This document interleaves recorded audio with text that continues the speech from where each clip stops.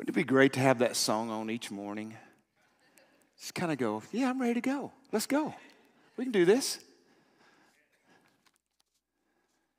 In this one and only day, in my one and only life, do I want to look at fear or do I want to shine a light? A few weeks ago, I shared that with you. Some of you have heard it before from Juliet Funk. But it's a choice each day, right? Isn't that so great that God has given us this free will, we believe, to choose? That each day we get up, we have a choice on that specific thing. We can choose fear. We can be paralyzed. Or we can choose to be the light. There ain't nothing about that easy. I'm not coming here today to tell you that's easy. But what I do want to encourage you, it's a choice. Have you ever had an invitation to something? And I mean, invitations nowadays come in various ways, right? I mean, you might get it in the mail.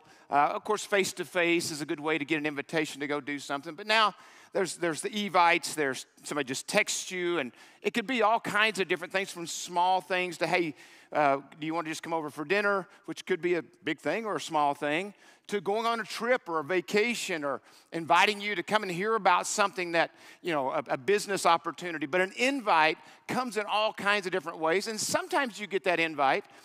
Now, nowadays, our invites often, which wasn't the case used to as much, you get an invite and you go, I'll let you know,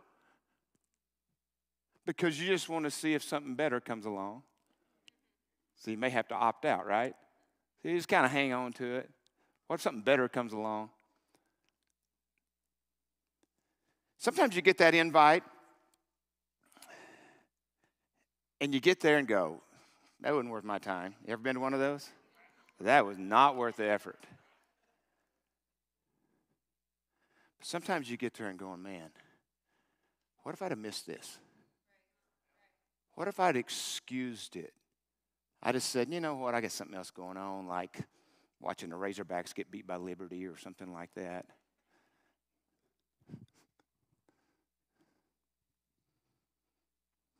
I got an invite years ago by friends here at the church. Some of you know them, but they invited us to Skagit County, Washington, northwest part of Washington, to the Tulip Festival. Now, I'll be honest with you. It was not on my man list. Now, you can take that for what it's worth. You go, you got a man list? I didn't know there was such a thing. Well, I'm just telling you. It wasn't something if I looked down at the end of my bucket list to go, hey, I did that. I went to the Tulip Festival, man. I took a risk. But I got there. I don't know if we got any pictures of it, but I was blown away. It was kind of it was a little blurry there, but I was blown away. It almost doesn't look real. It's unbelievable. How many have ever been to it? And there's a few, I know there's a few of you been to the Tulip Festival in this room. It's unbelievable. And you just it's acres and acres and acres and acres. And it's not just the beauty, because what's the reality? We talk about it all the time here. A farmer plants a seed, but there's one thing he can't make it do, right? He can cultivate it, he can water it, he can pick the right time to seed, he can do all these. But one thing he can't make it do is what? He can't make it grow.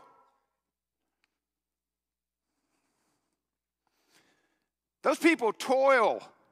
You look at those rows and you look at all that and go, this is not only just beauty, somebody really worked this. It didn't just happen. Now, yeah, you got to be in the certain part of the world to have that weather and all the things that go with it. I get it. But an invitation that I was blown away by. And I would encourage you, ever get a chance to go, I think it's in March, April.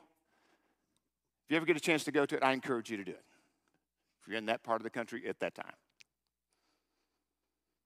But in John chapter 1, there's an invitation. And John the Baptizer has been, he's been doing his deal. And John the Baptizer has what? Disciples himself, right? He's got people who are following after him. Eventually he will say, I need to diminish, Christ needs to increase. I need to get out of the way, he needs to become bigger. But in this setting, he's there. And here comes Jesus. And it's kind of where we pick it up. The next day, John was there again with two of his disciples. When he saw Jesus passing by, he said, "Look, the Lamb of God." I don't even think that's what it's an exclamation point. Look, the Lamb of God. I don't know exactly, but if you put an exclamation point, it's probably like more energy behind it. I'm not sure John put that there. You know what I'm saying. But when the two disciples heard him say this, they followed Jesus. Now, they're the disciples of who? John. But when they hear this, what happens?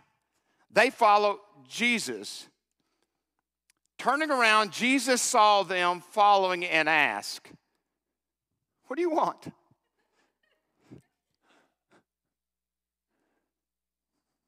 We're not even going to preach on that today, but that's a sermon. They said, "Rabbi, where are you staying?" "Come," he replied, "and you will see." Come and see.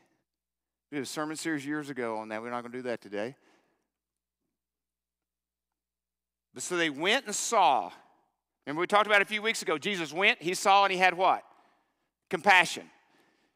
They went, and they didn't just see Jesus. They went and saw Jesus.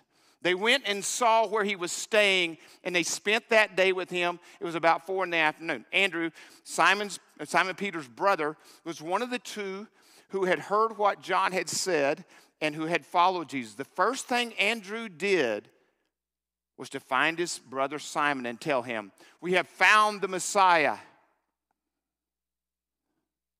And he brought him to Jesus.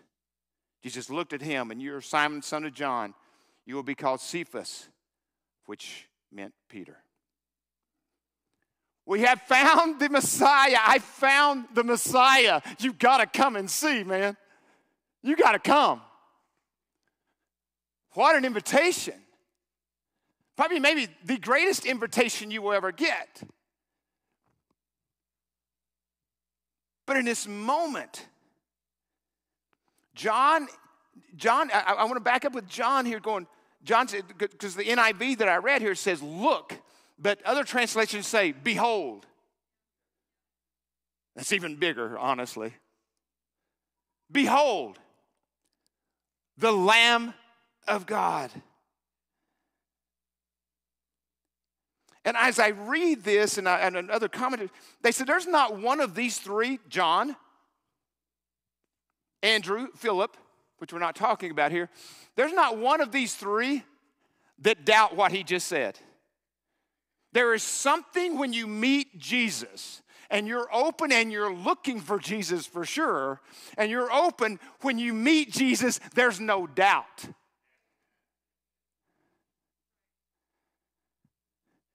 And the first thing you want to do when that happens is invite.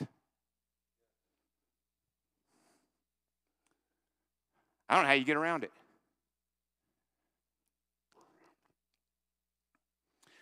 When you're in a moment, and especially with your other people, where there's this, John's calling it out, but there's that connection where I hear John, if I'm John the Baptizer saying this, and I'm Andrew or Philip, when I hear that, there is something deep speaking to deep.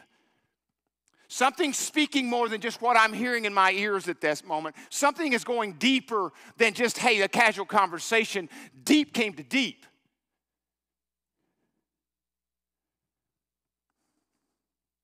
Speaking to a place we often don't go.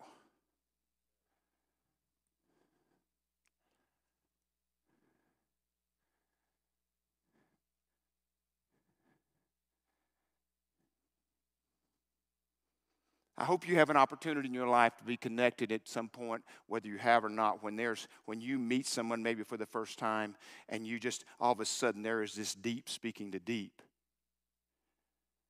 I've shared about Brother Paul Holderfield, first time I ever met him. There was deep speaking to deep. Wouldn't it be awesome to be a person that walked this earth when people spoke to you and they were looking and they were open, they were hungry. There was deep speaking to deep. Small talk gets blown out. The shallows gets kicked to the side. The Midlands, we go past it, we go to the deep. As John Eldridge would say, the shallows, Midlands, and deep.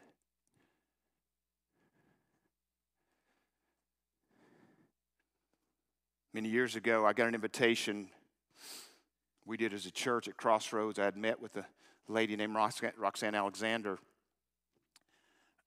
who worked in the former CIS, or the former Soviet Union, Confederate Independent States. That's what it was called, or I guess I don't know if it's still called that now. There's a lot going on, right? That's what they called it then. And I asked her, she lived in Ukraine, she lived in Kiev, worked with the Skinners who lived in Moscow, who oversaw that, and Carla now is one of our general superintendents. And as I met with her, I asked her, because God had laid on our heart that we were supposed to go partner with the world area, but we didn't know where. But we knew that part. So we were praying and we were asking, and somebody said, what about the Ukraine? Well, we sent a medical team to the Ukraine. I did not go, but I thought that's not it, even though, I just knew it. I don't know why I knew it.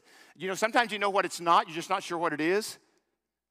So I just knew it wasn't, and there's nothing wrong with the Ukraine and then or now, either one. Well, there's a lot going on, obviously, right? I hope you're praying for all that. But I sat with her and I asked her, I said, Roxanne and Ryan Womack, and I sat with her and asked her the question, where is there one place in the former or in the CIS that nobody's going to? I mean, people were going to Ukraine, people were going to Georgia, I think, people were going to different places, the part of that Confederate, but she said, well, that's easy, Armenia. And I won't go into all the story about what that meant when I heard her say that, because I didn't even know Armenia was part of it. It's former Soviet Union. And it's the southernmost part. It's bordered by Turkey, Iran, Azerbaijan, and Georgia. It's got an open border with Iran. But it was the only one that Russia allowed to stay Christian. Okay, they could still worship there, and there's a lot goes into that, and I won't get into all those details, but here's my deal with it, though. I knew in that moment something was speaking to my deep. We went on a pre-trip, and I met Pastor Karin, and I won't go into all of this. I could tell you, I could spend a whole sermon, Dr. Dan and I, we could spend whole sermons talking about just him. But the moment I met him, I knew deep spoke to deep, and he speaks like 4 languages. I barely speak one. And there was something when I met Pastor Karin, and it was that deep speaking to deep. And I knew that God was calling us, and we took, show the slide of Armenia so you kind of know Armenia, and I won't go, you can read that kind of on the side there, but that's Mount Ararat there where Noah's Ark is supposed to supposedly it's where that is. Okay, it's on Mount Ararat. It looms over Yerevan, the capital. It's like this huge shadow. This kind of, wherever you are, you see it. And we went north, though, to Gyumri. That's where we spent weeks. And Dr. Dan's been there multiple times. My kids and some of you in this room may have already been there with us. But I knew God called us. And days before, like a few weeks, 10 days or so before, we were supposed to take 25 to 30 teens. Go ahead and slip over to that other picture. And we took all of our teens and all my kids, all 4 of my kids. Jan and I went and took all this big team, and it was awesome. But 10 days beforehand, I'm there in my bedroom. I wake up, and there was this fear that gripped me, just gripped me. Like I could not shake it. Going, what are you doing? Because we hadn't opened. At that time, 2004, Americans were getting captured, getting beheaded. And because we had an open border with Iran, I started having all these things start playing out in my head. That what if we're captured? What if they take our kids? As a matter of fact, what if they take somebody else's kid? What if they take my kid? What do you do with that? And so I almost canceled it. Fear. This one and only day of my one and only life, do I choose fear or do I choose to shine a light? I didn't know that saying at the time, but I was out running. That's back when my whole body could handle the running part of it. And I was out running, and it just felt like the Holy Spirit spoke to my deep. Go, what if they did capture you? Would you still praise me? Yes, I will. Now, I didn't tell all those parents that I was about to take their kids. I was battling with all this, okay? They're probably all pulled out. But this one and only day, and this one and only life, We had an invitation. That invitation spoke to our deep. And that invitation was to choose fear or to choose to shine a light.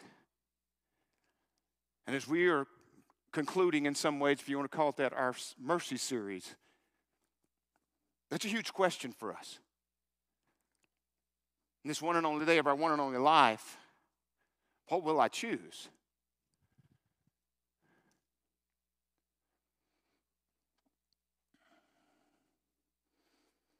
What I love about this passage of Scripture here in John, when they heard it and heard John, they got it. They didn't say, hey, let's go call a committee meeting. Let's go think about it for 2 weeks. They didn't say, I'll pray about it. Make it spiritual. I don't think they prayed the sinner's prayer. I don't see it anywhere in there. Do you know you can come to Jesus in all kinds of different ways without having to pray the sinner's prayer? So in this room, we could go around and go, how many different ways have you come to know Jesus? You've come to know Jesus, but how many different ways did that happen? It's crazy. It can happen at an exit ramp, an on-ramp, at an interstate. Personally, I know that.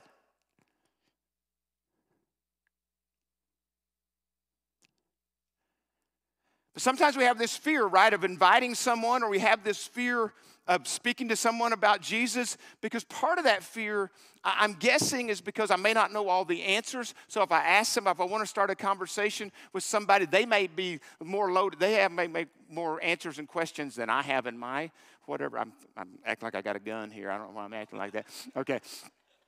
They may have more things loaded up in there to fire off than I do.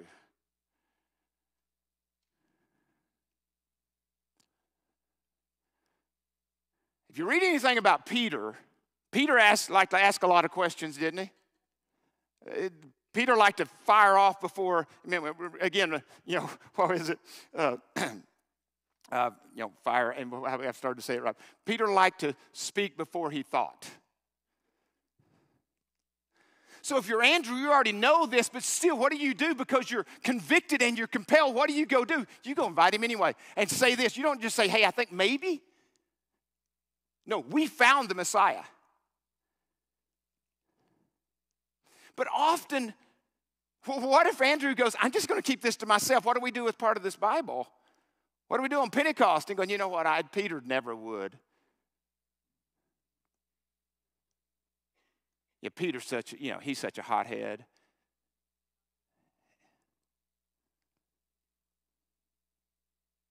But what if he asks me questions? What if somebody, my spouse, or what if it's my family member? What if it's somebody, that my person that I work with? And make sure you're always not getting yourself in trouble in certain things. I just want to put that out there as a disclaimer, so you can't blame it on me.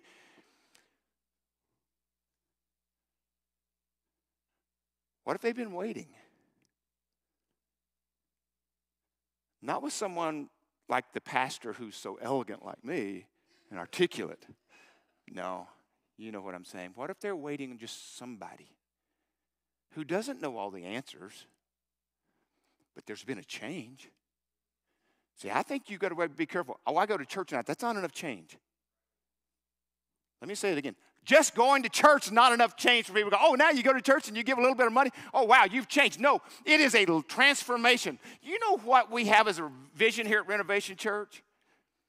We actually have a vision to raise up influencers through spiritual transformation, to be salt and light where you're already engaged and influential, where God's already planted you. Eventually, we want you to minister in the church because we need volunteers. We eventually want to be all out in the community. But where God puts you, just like Andrew, first place you go to the people you know the best. That's your first circle. That's your first place. But what if they ask me? I thought Josiah was going to blow up my sermon for this week, last week, and he started preaching out of John chapter 9. I'm going, man, I've been reading on that thing. I got to get another sermon. Fortunately, he just stayed on the front side of it, right? But no, John 9:25. They're quizzing him. The religious leaders are quizzing him and quizzing him and quizzing him and quizzing him. And he goes, I don't know if he's a sinner. I don't know who this Jesus is. In other words, what I'm saying is, I don't even know. I don't know all the theological. I don't know all the historical, but what I do know is I was once blind and now I see. That's what I know. What I do know is I am convicted and compelled to tell people about the one. The one. That's what I know. I don't know all the other answers. But I bet you I know somebody who might. So, and I bet that question's been asked somewhere in the last 2,000 years. So if you'll give me a chance and you really want to journey with me on this particular question, because a lot of times people are asking you a question because they don't want to journey with you, they just want to stop you, right? But if you really want to know the answer to this question, I don't know it, but let's try to figure it out together. That's a great question.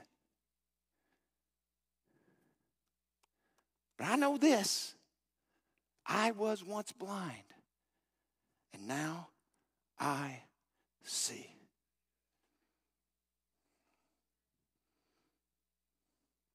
You know, there's not many books in the Bible written about Andrew. Matter of fact, I don't know if there's any. He's not mentioned that many times, but almost every time he's mentioned, a few times he's mentioned, he's inviting people. Little boy. Andrew the inviter. What if he hadn't invited Peter? What if he had been concerned? Well, Peter becomes to know Jesus. He might be the guy. He might get books written about him. He might be the dude at Pentecost, even though they didn't know what that was at the time. He might be the dude standing up front going, we're going here.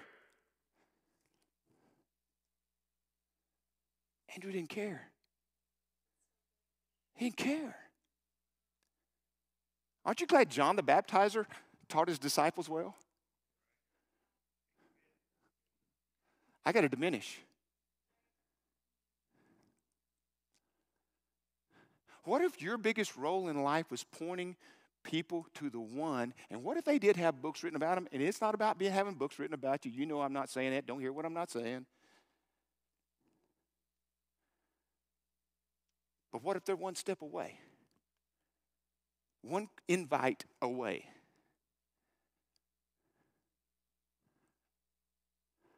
Just one. I've said it before. People don't need to meet 50 full-blown followers of Jesus Christ. Just one would help.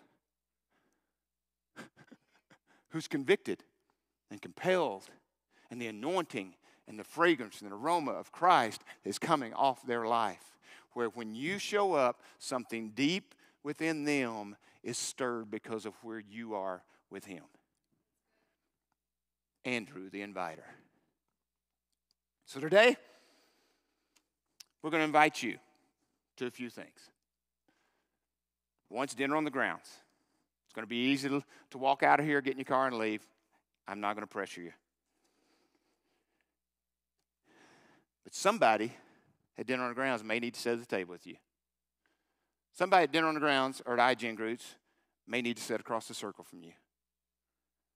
Now, let me say this about IGN groups. I know 2 days from now this is political. I mean, we're doing elections. Let me just give a real quick deal on this. Do not mention anything about that in your circle.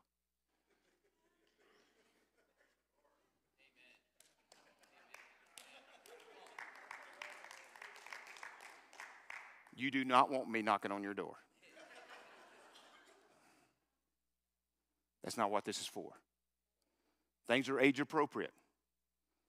The reason why we do IGNs is so we don't want to just be multi-generational here at Renovation. We want to be intergenerational. And that's a difference. That means you got to put on your big boy pants and big girl pants and act like adults. So be smart, or I may be knocking on your door. They're awesome. And those who engage them know it, as long as we're smart about it. But the bigger invite today, you're going to go to IGN. We're going to go to dinner on the grounds, chicken spaghetti, baked ziti. I'm telling you, you want to be here. But you're going to be invited over to some tables. But tables are inanimate objects, and we don't really try to build a relationship with tables. But the people behind them, we do. And why they're there, we do. So today at Dog, I'm going to read this because I did such a good job writing it down. You may not be the one counseling someone in child help.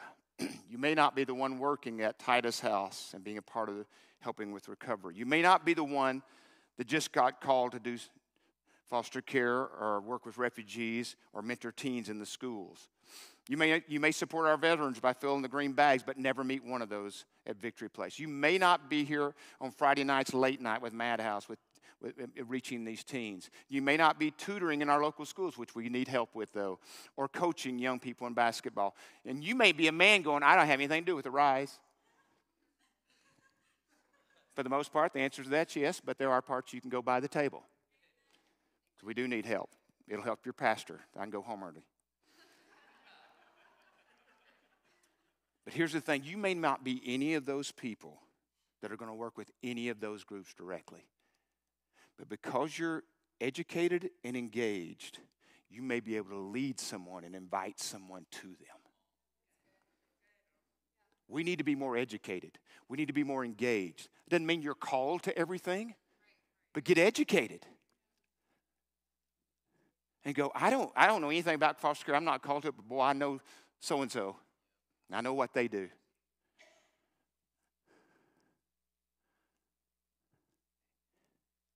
Andrew the Inviter. So through this Mercy Project and Mercy Week, or month, we're wanting to conclude it with you going around those tables and meeting the organizations and ministries and getting a chance just to ask questions. If nothing else, welcome them, and make sure they know that they're welcome here at Renovation. There's all kinds of different ways we've been doing that. But a bigger question we've been doing through Mercy is which part of this broken and fallen world that when you hear about it, when you see it, when you get near it, you want to make a difference.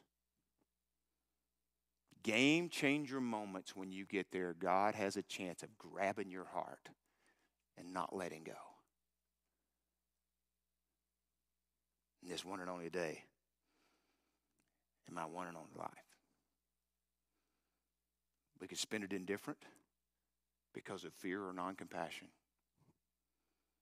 Or we could spend it inviting others to meet the difference maker. I think that's a better choice. Amen? Amen. Next week also, I just want to put a bug in your ear. We're going to be challenging you because you're about to go to the gymnasium. Those who will go, I hope you will. We're going to be asking for some help next week about making that even a better place for us to get where we need to get to as a community. Amen? Stand with me. Pray for us. IGN groups, the intent is to have 6 different age groups sitting around a circle. We know we have to massage that as we go out there. We'll get that figured out. And I think Allie will be out there to help you configure that. 3 really easy questions. Actually, all 5 of them are easy, but 3 that's kind of fun and just kind of insightful to your life. And the other 2 a little more about where we've been maybe as a sermon series. So anyway, if you've only been here this week, it still works. This is your first Sunday. It works. Trust us.